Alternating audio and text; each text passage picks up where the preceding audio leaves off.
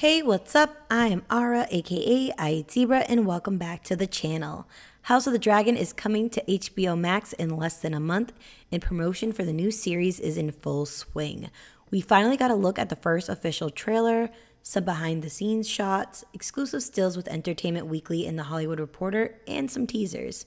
With all the new information coming out, it's led me to wondering, how much have we actually seen in the series? Instead of my usual trailer breakdown, I decided to switch it up a bit for this video. I'm going to try to piece together all that we have truly seen so far.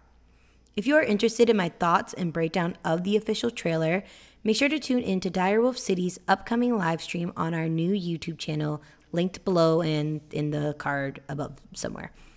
We will be going live this upcoming Sunday, July 24th at 7:30 p.m.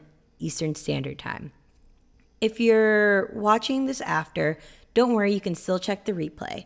We also will be hosting our live after shows on that channel Monday nights starting August 22nd. Even though it seems like we have a lot of information on what to expect in the first season of House of the Dragon, after some further investigation, I noticed there's a lot they have not shown us. To break it down, I'm going to separate the footage and stills into different sections. Please be aware there will be spoilers from Fire and Blood. I am not using or discussing any potential leaks in this video, so let's get to it. Good news to my fellow Fire and Blood fans. We are getting a look at not only the Great Council of 101, but the Old King, the Conciliator himself, King Jaehaerys I. We get a glimpse of the daunting halls of Harrenhal, where the Great Council convened. Expect this scene to have a ton of Easter eggs regarding different house sigils, characters, and more. Kind of a hot take here.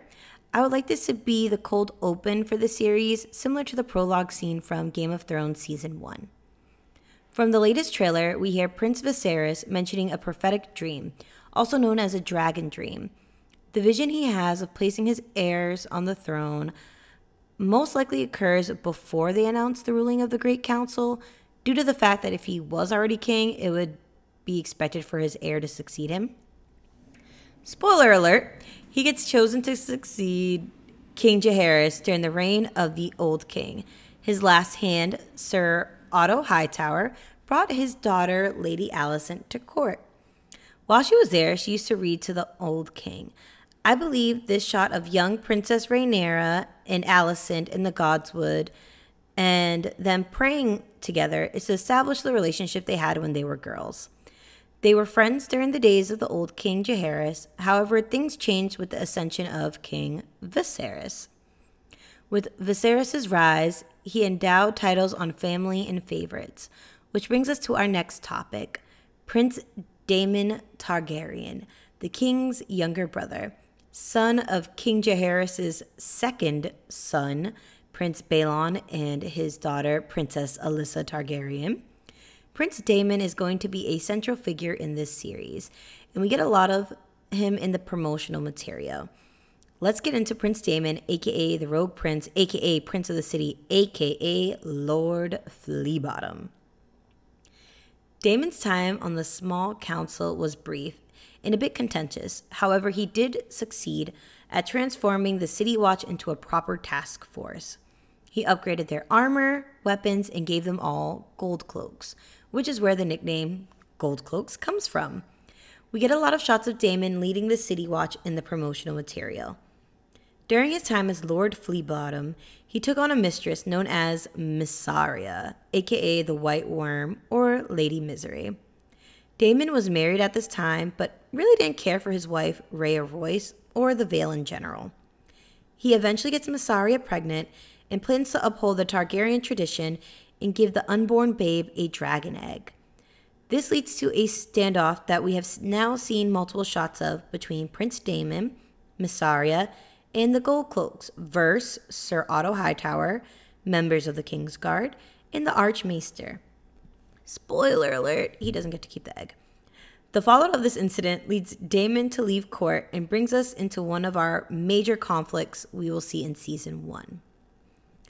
The War of the Stepstones. During the reign of the Old King and currently with King Viserys, relative peace existed in the realm, with most people of living age not seeing any form of battle. Many young men, like Prince Daemon, wanted to make a name for themselves by seeking glory through battle.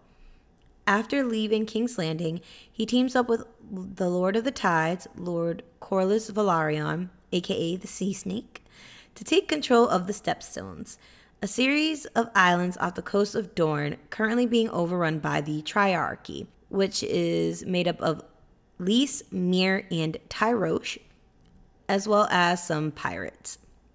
We see a lot of shots of the fighting in the Stepstones, and to be honest, I believe for Season 1, this is going to be the only battles we really see. Don't worry though, after this there are battles galore, if that's what you're really into. After the defeat of Kragas Crabfeeder, the leader of the Raiders on the Stepstones, by Prince Daemon, he proclaims himself as King of the Stepstones and Narrow Sea. As we can see a shot of him returning to court with the crown on his head. Daemon plays a lead role in the dance, but alas, he is obviously not the only one. So let's move on to another major character in this series, Sir Criston Cole. In 104 AC, there was a great tourney at Maidenpool where Sir Criston Cole distinguished himself from many opponents, including Prince Daemon himself. I believe the show is going to deviate from the book in this regard, as it appears this tourney is being held at King's Landing. As we can see in the shot of the tourney ground, it appears the dragon pit is in the background. Side note, this shot of one of the dragons flying over King's Landing with the dragon pit in the background is spectacular. Back to Sir Criston Cole, who we see wielding his weapon of choice, a Morning Star, against Prince Daemon, who is wielding the Targaryen ancestral Valyrian seal sword, Dark Sister. Sir Criston Cole impresses a lot of people at this tourney, including Princess Rhaenyra. The two eventually form a close friendship, and he becomes her sworn sword and personal protector. Eventually, he becomes a member of the Kingsguard, and I believe we see him being chosen in the most recent trailer, while he and Rhaenyra make googly eyes at one another. Unfortunately, this friendship will take a sour turn, which brings us to our next topic, the matter of succession. At the time of his ascension, King Viserys was married to his cousin, Aemma Arryn, and they had one child together, the Princess Rhaenyra. After the Great Council of 101, which is the reason Viserys is king, a precedent was set, not a law, but a preference for male primogeniture, which is why Princess Rhaenys and her son Laenor Velaryon were passed over for the throne. Princess Rhaenys is the daughter of King Jaehaerys' first-born son, Prince Aemon, and his aunt, Jocelyn Baratheon, and Laenor is her son with Lord Corlys Velaryon. However, as we see in the trailer, the matter of succession is brought up during the small council meeting.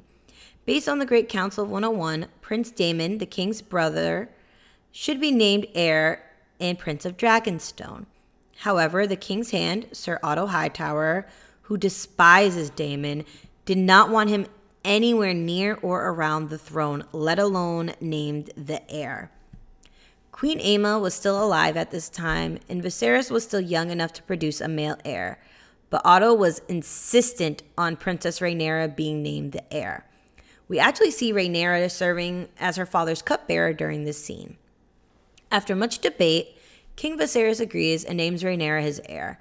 We see a lavish ceremony for Princess Rhaenyra's investiture as Princess of Dragonstone, which does not please Daemon at all. Daemon had always doted on his niece, and now with her being named the heir, he sees her as his path to the throne. Now would be a good time to point out that the show is going to deal with some heavy topics, grooming being one of them, as we will see with Prince Daemon, who is also Princess Rhaenyra's uncle. Also, if you haven't noticed by now, there's quite a lot of incest in this family, but you know, Targaryen exceptionalism, am I right? Prince Daemon and Princess Rhaenyra's time as the only two potential heirs to the throne was short-lived, though, as the wedding season begins in the series. So far, we have seen footage of 2 royal weddings, but there are definitely more pending. For starters, King Viserys and Lady Alicent Hightower. With the passing of Lady Aemma Arryn, We see in the trailer King Viserys is urged to take a new wife. A few potential suitors are brought up. However, the king had a choice in mind already, his hand's daughter, the Lady Alicent Hightower. We haven't seen their wedding scenes as of yet, but we get shots of them together in the early days of their union. We have several shots of Princess Rhaenyra's wedding to her cousin, Lord Laenor Velaryon, which looks like it will be a splendid and grandiose event. The Velaryons are the wealthiest family in Westeros, as we can see at how lavish the event is and how amazing they look. At this wedding, a newly single and broody Prince Daemon is sitting at the dais, and I believe this is when he starts to fall for Laenor's older sister and also his cousin, Lady Laena Velaryon. They eventually get married, which I believe we will see early in the season. So far, we do not have any shots with them together, though. There will be plenty of other weddings going on, but one of the most troublesome that we get a glimpse of is that between Princess Rhaenyra and her uncle Prince Daemon. I know you're thinking, wait, didn't she just say they married the Velaryon siblings? Well, as we can see in other footage, the Velaryon siblings were not long for this world, and in their grief, Rhaenyra and Daemon turn to each other and secretly wed. Their union leads us right into the next major conflict. But let's rewind it back a bit before the wedding of Prince Daemon and Princess Rhaenyra, as a lot of the tension that will later blossom into the impending civil war took root beforehand. As I mentioned, Sir Otto Hightower was very pressed about naming Princess Rhaenyra as the heir over Prince Daemon, and the king obliged him.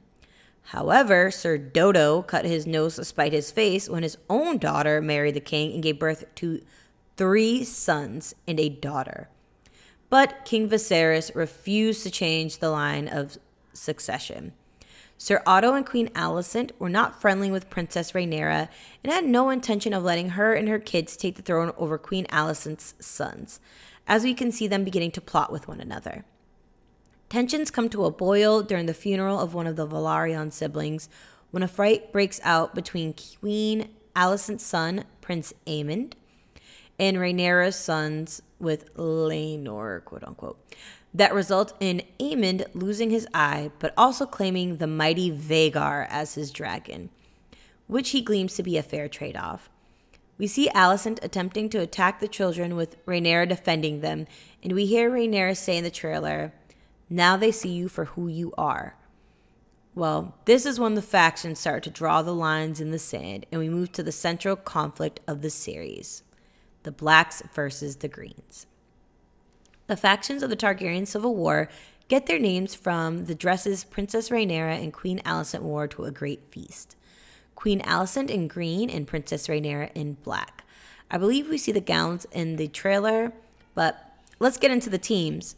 On the Blacks, we have Princess Rhaenyra, her husband Prince Daemon, their cousin Princess Rhaenys, and her husband Lord Corlys Velaryon, along with Princess Rhaenyra and Prince Daemon's children, which combined is 7 kids.